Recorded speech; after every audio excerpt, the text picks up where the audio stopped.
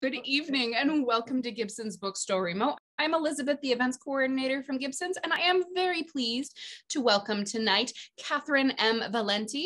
Catherryne has quite a resume, so I'll just read some of this. A New York Times bestselling author of over 24 works of fiction and poetry. You've probably read some of them. The Girl Who Circumnavigated Fairyland in a Ship of Her Own Making, Radiance, Deathless, so many awards. Andre Norton, Tiptree, Sturgeon, UG Foster Memorial, the Lambda, the Locust, the Hugo, the Prix, Imaginalis. You have been a finalist for the Nebula and World Fantasy Awards. You live in a tiny island off the coast of Maine with a small but growing menagerie of beasts, some of which are human. We might see one of the four-legged ones tonight, the Void Kitty. We are so pleased to have you here tonight as you discuss this is a bit of a pre-launch event now, because if you have been living under a rock, you may not yet be aware that there are supply chain issues this year with books. I believe Europe ran out of paper at their printing presses this week. So this book is now a pre-launch. This event is now a pre-launch for Comfort Me with Apples, which means that there is still time for you to pre-order your copy from Gibson's. We will have signed book plates. We are very pleased that they'll be coming in shortly. That was a long introduction. Thank you for joining us this evening. Thank you for having me. I wish this was our launch event, but you know, we're doing the best we can, and it's actually, I feel like the getting used to virtual events over the last year actually has really suited, now that we've leapt into supply chain issues. Now, yeah. The publicist was like, oh no, the books are delayed. I'm like, that's fine. That's fine. We're just going to keep going. We're going to keep having the event. It's just people will get their books just a little bit later. I do want to tell our audience members, feel free to throw questions into the Q&A panel or into the chat box. Make sure your settings are set to everyone for the audience to converse with each other. We will be, if you got a good one, we're going to be throwing it in right in the middle of the event, but we will be answering questions at the end of the event. But let's talk about the book, Comfort Me with Apples. I want to ask where that name came from, but also tell us a bit about the book. Yeah, so it's the hardest book to market I've ever had, because it's got this massive sort of twist, like sixth sense level twist. So we can't just be like, oh, you know, he was dead all along.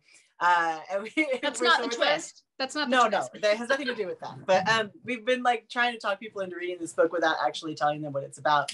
But what I can tell you is that it is about a woman named Sophia who lives in a profoundly gated community with the world's worst homeowners association bylaws hanging over her head.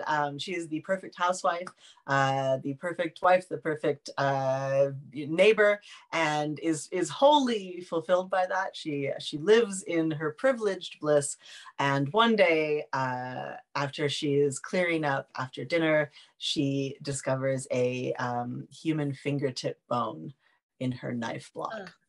And sort of goes down the rabbit hole of how it got there and who she is actually married to, and discovering the truth of her world. That's horrifying. There's something about a fingertip.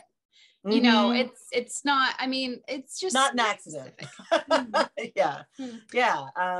So it's kind of, it is speculative. It's a murder thriller, but it is a fantastical story. I just can't tell you how it's fantastical in a very sort of Stepford Wivesy way. That is the twist.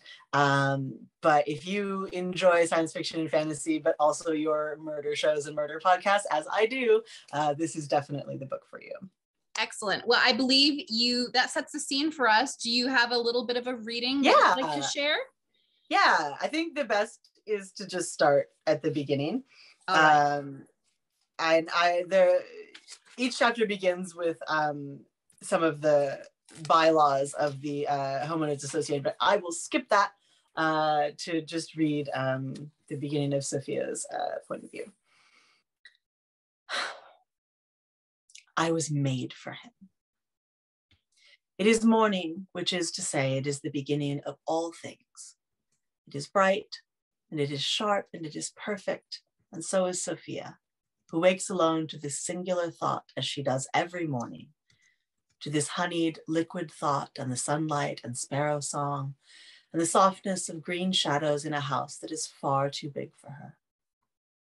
Not that she complains. Oh, no, not Sophia, in whom the organ of dissatisfaction was somehow absent from birth. Her husband spoils her, and she is grateful. But she never needed anything so grand. None of the other houses on their street are half as luxurious or inspiring. And it is a long street, very long and very fine. Sophia runs her hand over the place beside her where her husband so rarely sleeps these days, and thinks it again with as much joy. I was made for him. She moves in this echoing house like a flicker of goldfish in the depthless trenches of the sea. Her long hair, bright and fine as cherry bark, snakes through a mountain of pillows.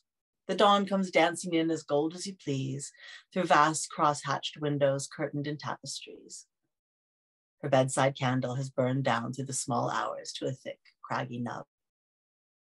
Her colorful blanket still smooth and neat, for Sophia has never had an anxious dream in all the deep violet nights of her life. Streams away from her in all directions, a vast, peaceful province peopled by intricate, embroidered roses, tatted lace peonies, quilted moonflowers, trailing ribbon-stitched clover, and the little cliffs and hollows of Sophia's rich body beneath the dawn.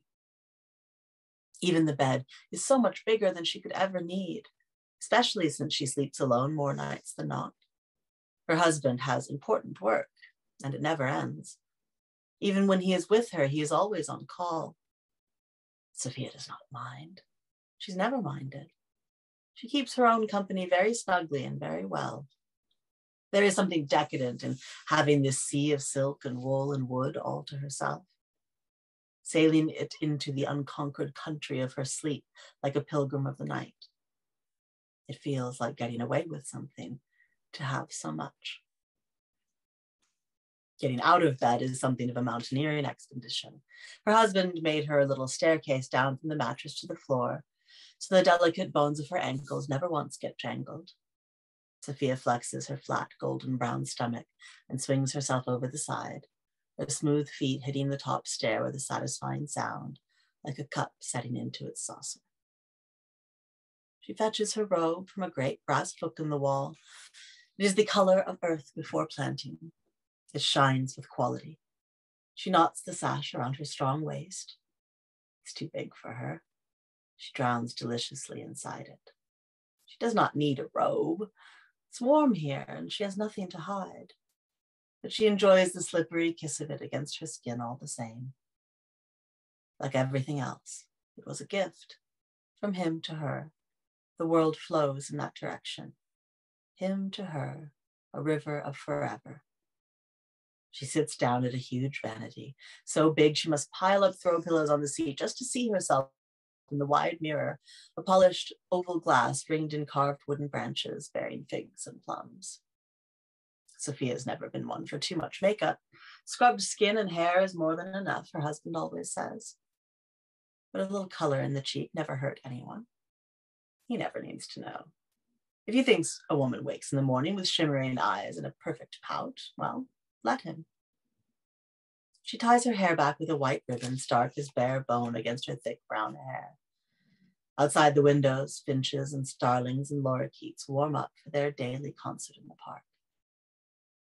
Sophia's long, clever fingers pull at the crystal knob on the vanity's top right-hand drawer. The thrill of pleasure in this thing done each day for herself and herself alone, she takes out her little secret luxuries. A bronze compact with the puff neatly tucked inside, 3 slender brushes tipped with soft tufts of rabbit fur, and 3 small matching pots, clay for cold cream, silver for rouge, gold for eyeliner. Kindly old Mrs. Orpington tucked them into her grocery basket next to the sweet potatoes and the eggs and the new butter. Her neighbors are always looking out for her that way. Shy little treats, shy little smiles, shy little waves from down the road. Sophia paints herself slowly, subtly. Every sweet sweep of rabbit bristles against her skin is electric as a summer storm. Today, as she does every day, Sophia will descend the grand staircase into the house. It takes some time. The teak steps rise so steep and tall she must perch on the lips of them like a child, stretching her legs down to brush the top of the next one, and only then scoot down safely. And repeat and repeat and repeat until her toes finally find relief on the parquet floor. Her man carved each of the 28 stairs round the edges with a million detailed leaves she must polish, plus the round silver moons that crown the banisters once a week. But today is not polishing day. She needn't give one thought to the leaves and the moons. No, today Sophia will clean the rest of the house. She imagines herself doing it before she begins, each task unfolding in her tidy mind as perfectly as a letter to herself. She will sweep the floors with a heavy oak broom. Then she will scrub them with lemon water and good lavender soap she makes herself in the second guest bathroom, so that the smell of lye will not trouble her mister. Only until the basement is finished, then she will have room to spread out. But until then, Sophia is not allowed in the cellar. It's dangerous, he tells her. So much old equipment lying around. She could get hurt. Sophia doesn't ever want to get hurt, or set one single soft foot where she is not allowed. What a thing to even imagine, just going right into a place he specifically told her wasn't safe. She excises this paradox from her thoughts and replaces it with a pleasant anticipation of how lovely the cellar will be when he does finish it. How convenient and enjoyable she will soon find it to make all her little treasures in a space built just for her. After the floors, Sophia will beat the curtains and the rugs until the dust motes twinkle like stars in the thick, warm air. She will collect her husband's things from the sofas and the armchairs and the floor. It is laundry day, so she will wash the linens and the bath towels and pin them up to dry from 11 a.m. to 1 p.m. exactly. Then she will rinse the breakfast dishes, arrange the flowers from the garden on the table where her husband will see them as soon as he comes home. Orange roses for tonight, she thinks. Thorns carefully clipped off, of course, plus white chrysanthemums and 3 bright fuchsia hibiscus branches. Yesterday was all lilies. Her sweetheart enjoys variety. All this under her morning belt, she will eat a little spot of lunch, though a very little spot. He's warned her that heavy lunches make heavy hips, and Sophia wishes always to be his light. Afterwards, she will clean her plate and cup until they shine, make herself presentable, and go about her errands on this very special day. For today, Sophia has been invited next door to 3 Cedar Drive to see Mrs. Lion, Mrs. Fish, and Mrs. Mink for tea. She's already wrapped up a little hostess gift for each of them. Sophia is the consummate guest, never a foot put wrong. Her husband laughs at the care she takes with such things. Such a silly little head my Sophie has on her shoulders. Stop worrying so. They love us. They all love us. We are the life of the party. You don't have to bring presents every time to everyone. You don't have to bring any presents at all. But Sophia understands in the palest cells of marrow of her bones that everything she does, from the speed of her gait to the gifts she chooses, to the sway of her hair as she walks 2 doors down from her own, reflects upon him. And they do love him. It's so easy for him. The way Mrs. Crabbe tries to look busy hiding her blushes whenever he passes her in the garden on his way home from the office. The way Mr. Stagg fixes his hair and stands a little straighter when he ducks into their local for something cold and quiet. Sophia knows these are treasures that must be protected. She would never do the smallest thing that might risk how Mrs. Moray's dark eyes widen when her breath quickens when she glimpses the 2 of them strolling through the market of a Saturday. Heaven forbid. She would rather die. He will never know the gentle determination of her carefulness and how it stokes and keeps the love of their neighbors. He does not need to. Sophia does not ask for praise or credit. Is he the life of the party, or is she? Such questions. The party is alive. That's what matters. Well, that's deeply unsettling. Uh, well done. So I have some questions here that I'm going to ask you about this. We're going to talk about the book to our audience members. If you'd like to ask questions, chuck them in this chat bar. We'll throw them in here too. Okay. So this is a thriller, or it's market like thriller, fantasy, speculative. And the setting and the characters are so perfect, or they think that everything is perfect. Dare I say Stepford-esque perfect. Can you talk about how perfection can be utilized to be so unsettling? Like it. Yeah. I mean, the thing is that like that whole first chapter and the HOA bylaws that come before it is deeply unsettling, and yet nothing actually happens in that chapter beyond, I mean, maybe she's not allowed in the basement. That is actually unsettling. It's just the unquestioning perfection of it.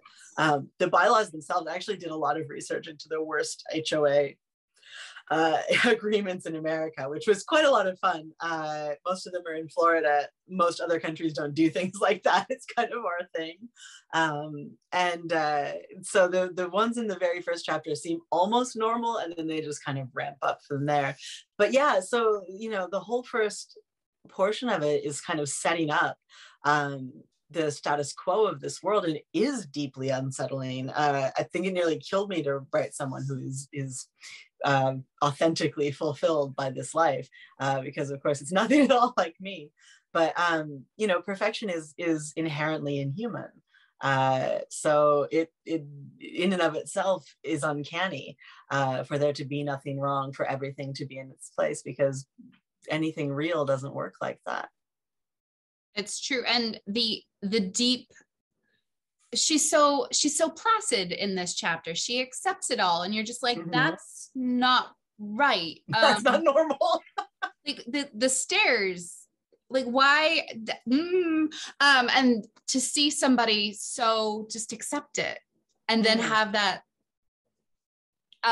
is frightening. Yeah, I mean, yeah, like we've been talking about the Stepford Wives a lot, and it's kind of funny because I think that really we thought of that comparison fairly late in the process, and I'm not sure why it wasn't immediately the comparison, but in a lot of ways we're kind of working backwards from the end of the Stepford Wives, in that, you know, she is that you know, perfect, a creature perfectly made for the world in which she inhabits, and then we just sort of tear it all apart. Whereas the Stepford Wives kind of works in the other direction. And the Stepford Wives is terrifying. I had a friend who used to watch a lot of horror, and I could give him the Stepford smile and he would just absolutely shiver, because it's the emptiness. Yeah, is frightening. And inhuman. That's not what humans are supposed to look like. That perfectly happy. And humans aren't. I don't want to say that humans shouldn't be happy, but humans are not that happy. Not perfectly happy. They're not. Yeah, so they're not. Something is wrong. This it has been a bit of a genre hop for you. Your books are all slightly strange, but you've gone across actually several genres. So how has a thriller been different? Is the creative process different?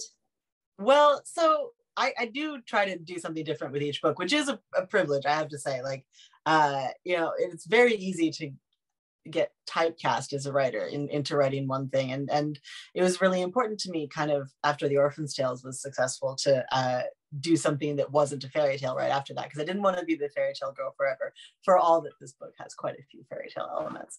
But I you know, as somebody, we talked a little bit before we turned the cameras on, that, you know, I have severe ADHD. I cannot do the same thing twice. I do like to jump around a lot, and I've kind of always wanted to write something like this. I grew up just sort of plowing through murder mysteries. Everyone in my family read them, very, you know, different loyalties to different writers. I've read a truly gross amount of Tony Hillerman, who I do not even particularly think is a good murder mystery writer, but I read a lot of it as a kid, and Christine Sayers, and you know, all the good ones as well. And horror was sort of my first love. So I've always wanted to do something kind of like this, but never really had an idea. And I think that kind of the major difference is that I knew where I was going to start and where I was going to end and how I was going to get there before I put any word on the page, which is very rare for me. I usually like to keep the end, or at least something in the middle, kind of obscured so that I'm still invested and interested and my brain doesn't just go on break when I'm writing. But this one, like the idea arrived with all the bells and whistles on. I knew exactly where I was headed. So that's really helpful when you're constructing a mystery, which has a lot of moving parts and pieces that all have to interact correctly with each other. Because I do, as someone who has consumed a lot of this media, I profoundly believe in playing fair with the audience. It should all, I believe, and I know that this is not something that every mystery writer agrees with, but I believe for myself that the solution should be guessable by a clever reader. It should not be something that just comes out of left field and, oh, who's this random guy you've never heard of before? Like, that isn't satisfying to me as a reader or a viewer, or you know, the person on the voyeur end of this thing. And so I definitely wanted to make it a puzzle that was very difficult, but at its core solvable. And you kind of need to know where you're going if you want to do that. It is. So that was kind of the biggest difference. It's, you know, it's interesting that you like to leave breadcrumbs, which is a very fairy tale symbolism there. But it's, you know, have you ever had the experience of someone, my husband does this, and I don't want to talk about myself, but he'll be like on page 20 and he's like, oh, it's the mirrors, isn't it? And I'm like, how did you do that? So do you ever have people do that to you with that? Or with my books, or just like things that we're watching together, or either together? We've turned it into a game, otherwise I'd ban him from, but I feel like our husbands should hang out. My husband also likes to predict what happens in anything that we're watching. I definitely you know, when I'm watching or reading something, it actually kind of depends on how good it is, whether my brain will start trying to work it out. If it's sufficiently absorbable, I'm willing to go along for the ride and not try to guess. But if, you know, if it gives me any moment to wander, then my brain will be like, all right, I think this guy's behind it. So I will sometimes do that, but that's usually kind of a quiet process for me. Yeah, I do like to guess, and I am pretty good at guessing. It's also unfair for me to guess. I think part of the reason it's quiet these days is that if I'm just hanging out with my friends, I don't think that somebody who cares and knows about narrative quite as deeply as I do, guessing what's going to happen next is quite, like, that's not, I'm cheating a little bit. Like, that's not fair. And that's what my husband did, is he did take some classes on narrative theory, and he's like, oh, well, they're gonna bring this test. I'm like, whereas I'm the person on the last page who's like, oh, the butler did it. So but it's fun. It's fun. But I like feeling like, oh, the butler did it. Like I ruin things for myself sometimes by theorizing too much, because if you theorize sufficiently, you will hit on whatever it is. There's only so many solutions to any given plot.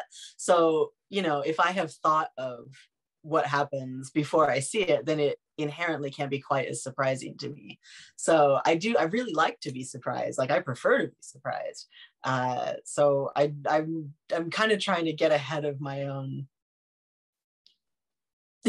my own inclination to flip to the back of the book. You know, I don't think I've ever talked about this in an interview. I used to when I was younger. Like, I think I probably stopped around 25, 26, but I used to read the last page of the book before I started it. Just the last page. Okay. Yeah. Because I liked something about, because the actual last page is usually past the denouement, and it often will not give you a real spoiler, but it will give you a thread. And I kind of liked that. So that used to be the way I read every book. Shame. I feel like, I know, right? I don't do that anymore at all. It seems weird to me now, but I did it for my entire reading life up until I was almost 30. All right. Goodness, I can't even, I love being surprised. It's kind of gross. So, all right. So you mentioned that earlier that you had the idea for this story all just pop into your head all at once. And I wanted to ask you, what usually comes first for you? Do you imagine a character? Do you imagine a story? Do you have a scene that pops into your head, a moment? Did this one just burst fully formed from Zeus's head, or? Yeah, so it really depends on the project. Oftentimes it's a line. Sometimes it's a character. Really often it's a voice. Or sometimes it's a high concept idea like Eurovision in space or something like that, and it's worked back from that. This one, you know, as I said, I found a piece of real folklore and mythology that I had not heard of before, which is rare enough for somebody who trades in folklore and mythology professionally.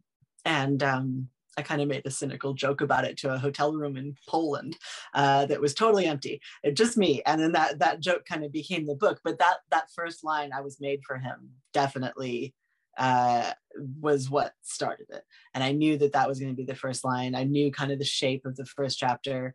And I don't know, my brain was real quick on this one in a way that it isn't often. But it kind of spun it all out from start to finish. I love when I learn this about a book, because you can see how everything starts to unpack more and more and more from that line and grow. So you said this was quick. This is a novella. You've done several novellas now. Is there something that keeps drawing you back to them versus the thicker, technically full-length novels? Well, mainly people pay me to write them. Valid. People ask me to. I do like the length, though. There's a simplicity and a leanness to it. Novels can tend to get out of hand in a way that novellas can just kind of be this sort of laser-like focus. But this actually has a weirder story than that. The Pastor's Red that came out earlier this year, you know, was commissioned by an editor as a novella. This was not. This was a short story.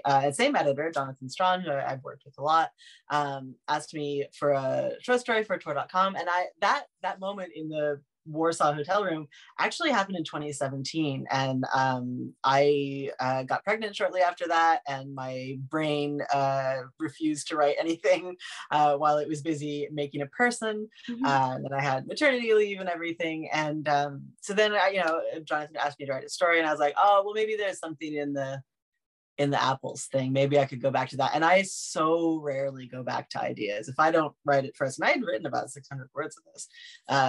If I don't do it right away, I don't usually go back. But this has been the year of going back. A number of the things that I've had come out this year have been things that I put aside before the baby and went back to. So I wrote this short story in 3 days in a hotel room, which was, now that I think about it, was the first time that I had just been on my own since I had Sebastian, like that nobody could yell for me in the middle of the night, and like nobody could demand anything of me. I didn't have to cook food or do anything. And clearly I had a lot to say. So it all just kind of came tumbling out, and it got long. When I turned it in, I was like, I'm sorry, I'm aware that this is a polite cough short of a novella. I didn't mean that. I could have made it longer, but I controlled myself, so I'm sorry. Here it is. And he said, it's fine, I think we can work with the length. And I didn't hear anything for a couple of months, and then I got an email saying that the whole team at Tor.com just loved it, and felt that it was too good to just throw it up on the website and hope for the best. And if I wanted to make it longer, as I had said I could have, then they would do it as a book. And so I went back into it and expanded it a little bit more. And I think as a short story it would have probably been quite overstuffed. But as a novella, it's a lean, mean murder machine, and there is not a word wasted or a scene that could possibly be cut. I was asked in an interview, like, what's on the cutting room floor, and usually there's an answer to that, but for this there is nothing. Like, there is not one deleted scene, there is not one deleted paragraph. Like, this is there isn't anything I could imagine cutting from this. Wow, that's very rare. It's very rare. I've done a lot For of me too. Like not, yeah. That's usually you hear authors talking, they're like, I need to trim 30,000 words, which is a lot. And so to not need to trim anything is astonishing. Yeah. Well, and I think that honestly, with sort of the way that this sort of flips on its head and twists at the end, I'm not sure how much longer I could have kept that up. So I think this is the perfect length for this story. Excellent. So it's interesting that you say that if you don't finish something immediately, it goes in a drawer, it goes away. And you've also mentioned you have ADHD, and we suffer from a lack of object permanence. Yes. So have you ever gone back into that drawer? Well, so I'll tell you what the drawer actually is. It's a Scrivener file. So every year in January, I open up a new Scrivener file. It says short fiction, 2021. And then everything I do that's not a novel in that year goes into that file. And then all of my sort of notes or ideas for future things are in a different file within that Scrivener thing. And so I do go back into it. So this was going back into it. And then I had a novelette that came out earlier this year called L'Esprit d'Escalier, which is an Orpheus and Eurydice retelling. And that, good Lord, I've been trying to write that for a couple of years now, actually. I think 3 years. And I guess this was the year that happened. And I think that there's another one actually that was one of the old ideas. So this was the year that I went back in there and pulled out old stuff. And of course, The Past is Red actually started with a short story called The Future is Blue. That's what won the Sturgeon Award. So in many ways, this was a year of sort of going back into that. But I think that it's a different thing when you have a kid and you kind of come out of the fog when they sort of get past 2.5 and start being a lot more independent and you get your brain back a little bit. It's worth going back into the mines after that. So we have a question from Julie. She says, you're an incredible reader. You narrated your Fairyland audiobooks, but not others, including this one. This one has the audiobook has a narrator who is not you. Did you not enjoy the voice work? Do you think you might ever record again? It's not that I didn't enjoy it. I do enjoy it. It was a lot of fun to record the Fairyland books. But I do think that, and I have a huge background in theater, and I thank you for saying that I am a good reader. I've been acting since I was about 4 years old, and I like to think it is a skill of mine. However, I am not a professional actor, and it is fun for me to hear people interpret my work. I can't really do accents very well, so like something like space opera, there's no way I can't do that. Like, first of all, although there's not an American character in that book, like I can't do that. I can't do the correct accents, and if I can't do it perfectly, I don't want to do it. And also, particularly kind of between like 2012 and 2018 when I had Sebastian, it was just this flurry of work in my career, and I didn't have time to get in a booth for 8 hours a day and record some of these, Radiance is also, and then my husband Heath Miller recorded both Space Opera and Radiance. Like these are massive books that take a lot of work, and I just didn't have the time, and I felt like I wanted people who are really good at I want to do what I'm really good at, and I want like other people to do what they're really good at. And I love, experiencing my work interpreted through these amazing actors, including Karis Campbell, who recorded both this and, or narrated both this and the Refrigerator Monologues audiobook. I would never, miss in 1,000 years the extraordinary one-woman show that is Karis's Refrigerator Monologues. And so I decided after I did the third Fairyland book that, unless I felt emotionally that it was important that I do it, which I did with some of the Fairyland books, that I would rather professionals do that so that I could write more books. But I love reading, and I still read my work live quite a bit. but yeah, and you know, the Fairyland series, all the audiobooks are very much it's a family production. I did the first, third, and fifth one. My dear sister of my heart, S.J. Tucker, who did a number of albums based on my work, she did the second one. My husband, who was not my husband yet, but he did the fourth one. So it's like it's definitely like a House of Valente production. But I think that it's wonderful to not only have all of these different voices available to interpret the work, but you know, to be able to support other people's art as well. You know, voice narration and voice acting is an incredible art form, and I would rather people who are perfect at that get to do it. Perfect. I think your narrator would love to hear you call her perfect. Excellent. So at this point, I will remind our audience that the Comfort Me with Apples is available from Gibson's Bookstore for pre-order. We will be sending them out as soon as we get them. And we do have signed book plates that we will be including with your purchase from Gibson's Bookstore. And a reminder that if you'd like to toss a question into the chat, feel free to do so. You mentioned earlier some thriller authors and murder mystery authors. Are there any ones that you wish you could just absorb their powers? You know, like carve out their heart and eat it, and therefore gain their powers? I mean, good Lord, who among us would not like to absorb Dorothy Sayers' powers? But or Stephen King. Like, you know, one of the sort of it's a short story, but they did make a movie out of it, as they do with everything of his. But kind of, I wouldn't say an inspiration, but definitely an influence was A Good Marriage, which is about a woman discovering that her husband is a serial killer.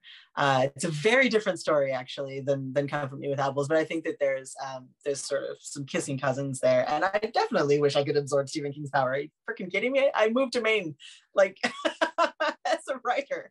Of course I do. But you know, I love the way that Dorothy Sayers can make you care about the mystery, but also never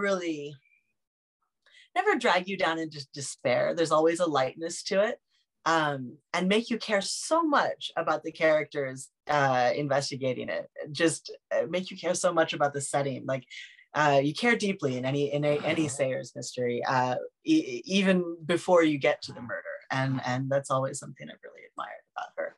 It's quite a skill.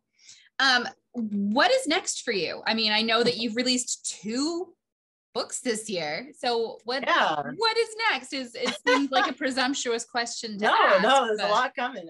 So in April, I have my next middle grade fantasy coming out, which is called Osmo Unknown and the Eightpenny Woods.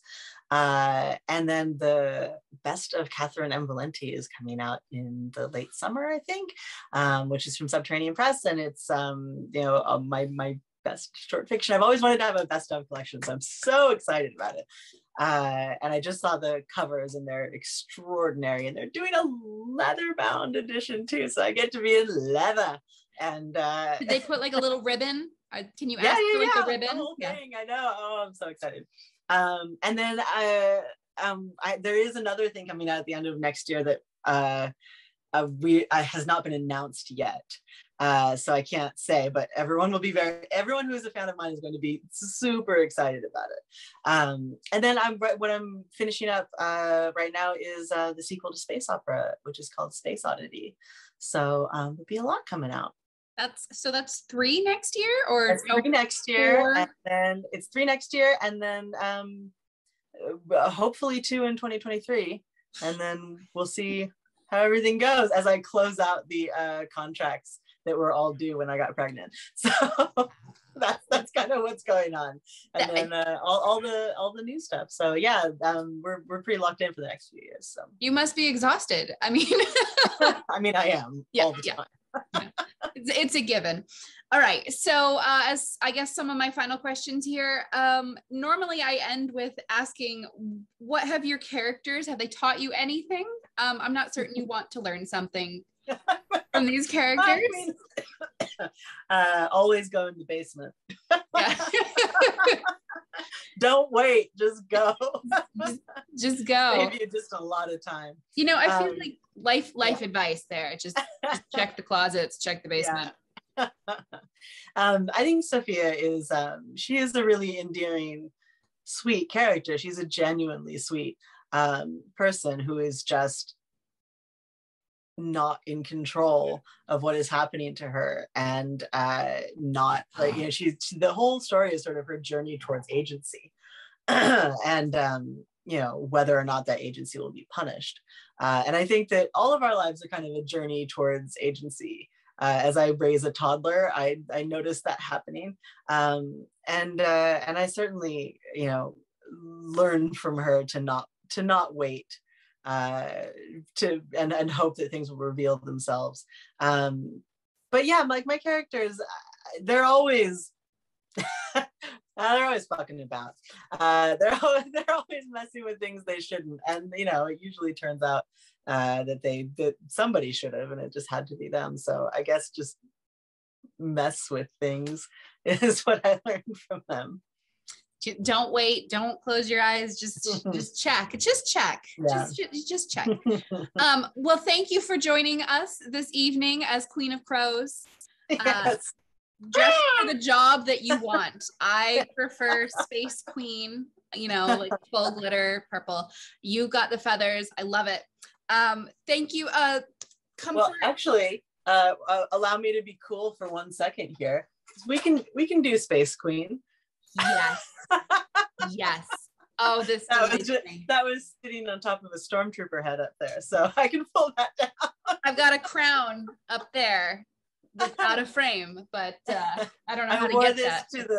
I wore this to the Hugos when Space Opera was nominated. It's a replica of what Kate Miller-Heidke wore in Eurovision 2019 in her amazing space opera song, Zero Gravity. So I can do Space Queen. I mean, I feel like you just need to wear that grocery shopping. Just lean. Yes, absolutely. Lean into it. On my tiny island, in my island grocery store run by a guy named Bob. You can like put an apple on each spike, and then you have at the post Hugo cocktail receptor, we put cocktail weenies on them. I feel like you and I would be friends. We'll leave the husbands to watch movies and guess the endings, and then we will wear crowns grocery shopping. It's a date. Perfect. Thank you for joining us this evening. Comfort Me with Apples is available for pre-order from Gibson's Bookstore, coming out very soon. Thank you so much for joining us from a tiny thanks island. Everybody. Have a great night.